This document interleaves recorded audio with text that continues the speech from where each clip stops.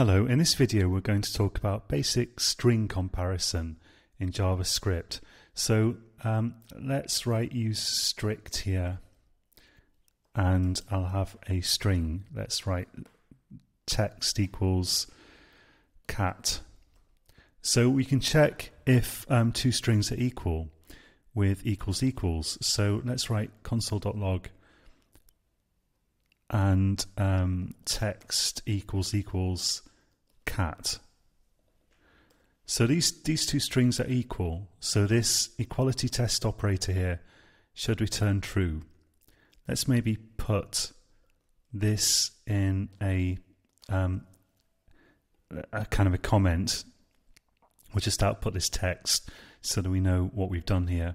Then if I run this, so node and comparing strings.js, we see that this indicates that the two strings are the same by returning true or by evaluating to true. We can also use the slightly longer version of this operator. So that's the equality test operator. This is the identity test operator. What's the difference? Well, we'll look at that in the next video. But in a nutshell, basically, some people think that you shouldn't use this short version. It's kind of an older feature of JavaScript here, this equals, and some people call it the evil twin of the identity test operator. So if in doubt, use the longer versions.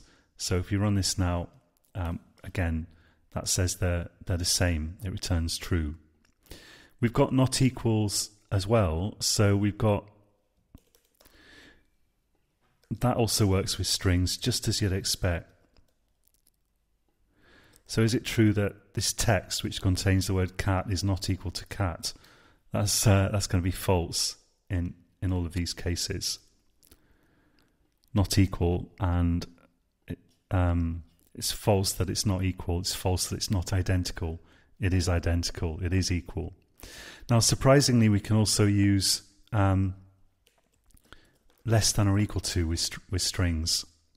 So we can write text, for example, this variable text, less than dog. Is that true or is it false? Let's maybe just put this in a comment as well. Not exactly a comment, but just some text to remind us of what we're doing here. Well, this is actually going to evaluate to true because it just checks the alphabetical ordering of the strings involved. So cat sorts earlier in the alphabet than dog because it begins with a C. So if you think about the ordering of it, it's true that cat is less than dog. So if I run this now, it's not a comment on cats or dogs, but it says true. Cat is less than dog in the alphabetical sense. So of course you can use greater than, you can use greater than or equal to with strings as well. Let's just check that. So I could write text greater than or equal to dog. Is it true or is it false? Well, cat it sorts earlier in the alphabet than dog, so that's going to be false. What else? I think that's probably it. Less than, greater than. Notice that the less than or greater than are sort of case sensitive. So here we've got, let's try comparing cat with a capital C, or dog maybe. Let's write dog with a capital D, and I'll just replace the text in this string here as well. So is this true or false that dog is greater than or equal to dog? It's false, I think, because in the character set that we're using here, Unicode character set, capital letters are actually ordered earlier than lowercase letters. So I think this is false. Let's just try it. Yeah, false. So dog is not greater than or equal to dog with a lowercase d. All right, that's it for this video.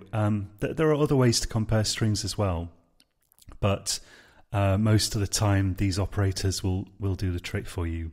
So until next time, oh yeah, if you're a beginner, the important thing is, I'll just say it again, you've got to just try this out for yourself. Try them all out and make sure you understand them. And pretty soon we're going to get on to practically using them with loops and conditionals. We're still working at the moment with the absolute nuts and bolts, the real building blocks of programming languages. So until next time, happy coding.